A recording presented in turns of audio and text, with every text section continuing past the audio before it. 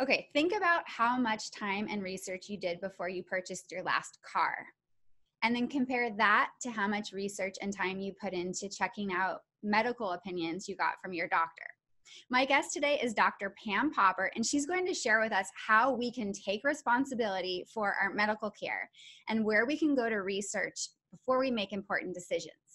Dr. Pam Popper is a public policy expert, and she's been featured in many films like Forks Over Knives and Processed People. Welcome to Happiness Adventure. I'm Lisa, and together we'll explore ways to cultivate real joy in our lives. Tell us a little bit about your organization and what you do.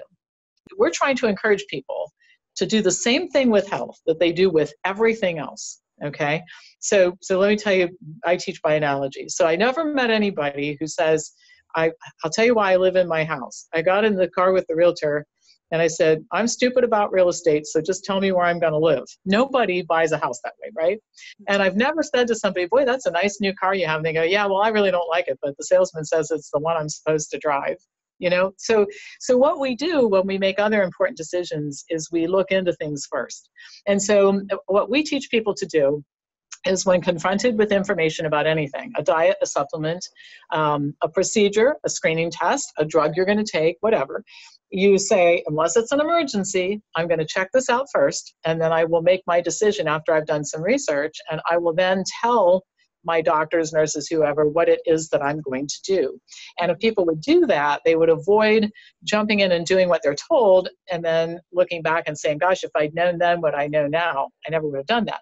And it's just as important to do this with diet and supplements as it is with medical procedures, because there are people who have been hurt in major ways by adopting a paleo diet, blowing out their kidneys, or a keto diet and ending up with cancer, because it takes a while for the really terrible things that happen from these diets to happen, that will say, I never would have adopted this diet if I'd known that it was so harmful. But, you know, my neighbor lost 30 pounds. I thought it was okay. So anyway, we help people learn how to sort out information so they can make smart decisions. And a lot of times those smart decisions end up being diet and lifestyle change, because as it turns out, it's the best way to address things like blood pressure, high cholesterol, heart disease, diabetes, and all the things that we spend most of our healthcare dollars on, and that you and I spend most of our time talking about. Yeah.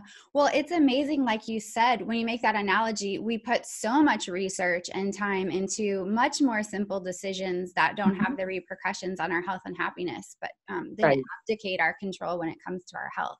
Sometimes the way that this all feels to a person who's challenging authority, if you want to call it that, is the person is offended at it, which would not be the case anywhere else. And again, using an analogy, we're in a really wonderful location here, and our landlord is terrific, and I like him, and he's responsive, and he keeps the property well, and the whole 9 yards. And recently, we renewed our lease. And so as much as we have a good relationship with this guy, I like him, the guy that owns the building and runs the place, I still read the lease, right? And it wasn't because I don't like the landlord. It's not because I don't trust the landlord. It's because it was a lot of money. So what do you do when something's important? You pay attention and you read the lease, and then you sign your name. You don't just sign it and say, oh, any questions I might have about this, it would offend the person who put the document in front of me. So just becoming informed consumers is so important, very important. I know you said there isn't one place we can go there, but what are some places we can go to check things out? Well, again, the internet, if you know what you're looking for, and looking for just simple tools, like you can use Google, and if you just insert this little term, research studies. So let's say that somebody says everybody's vitamin D deficient, which is not true. Almost nobody is vitamin D deficient. That was all made up by a doctor who made it up, really, this whole idea of an epidemic of vitamin D deficiency. Okay, so if you just start looking at, you could Google vitamin D research studies. Vitamin D, there is no such thing as deficiency, just the opposite, and look for research studies. You can start reading about this and figuring out what's going on. In fact, when you do these types of searches, a lot of times our stuff comes up. And we put out, there are 2,000 free videos posted on my YouTube channel. And my newsletter is free. So there's a ton of material out there, even from us. I mean, we're content creators and we charge for it, but we put out a lot of free content. And you'll start to be able to look into things. And one thing leads to another to another. So when I'm doing this kind of investigatory work myself, when I decide to write an article about vitamin D. That's what I start doing. I start chasing down leads. It's like being a detective. And it actually is pretty fun once you start doing it. It's one of the reasons I love my job, because I track this stuff down for a living. It's what I get to do every day. So the internet is a great resource, provided you just don't take everything at face value. Again, you've got to maintain that questioning attitude about things, and you can get to the bottom of it. Unfortunately, the way that people see all the information out there is it's all conflicting, and it's good, it's bad, my expert, your expert. And so people interpret that because they want to interpret it this way. It must be okay to do anything, because something that's prohibited today will be on the okay list tomorrow. Look at what's happening with the keto and the paleo and all those kinds of diets. So here's what I tell people. First of all, there is no one source to send people to, because you shouldn't even really, but I'm not a guru. You don't basically say, well, Pam Popper says that it's okay. You have to learn a filtering method so that you get away from the he said, she said, my expert, your expert. I read a book, and then you read a book, and I went to this website, and then you went to a website. My doctor says, well, my doctor says something else. And that's the way this gets discussed. So what we have to have is a filtering method for information. And so we use criteria, and we teach our people to use criteria. So the first thing, now let me just give you some examples that we can all agree on. Let's look at conflicts of interest. And you can look at a study, for example. You can just Google the people who did the study and find out what they're up to. Oh my gosh, this guy's written 4 books on this topic. He really wants to show that this is a good thing, right? Because this helps sell books. Or this person works for the Meat Institute or the dairy industry or that sort of thing. So that's the first thing, conflicts of interest. You have to factor it in. The second thing is storytelling.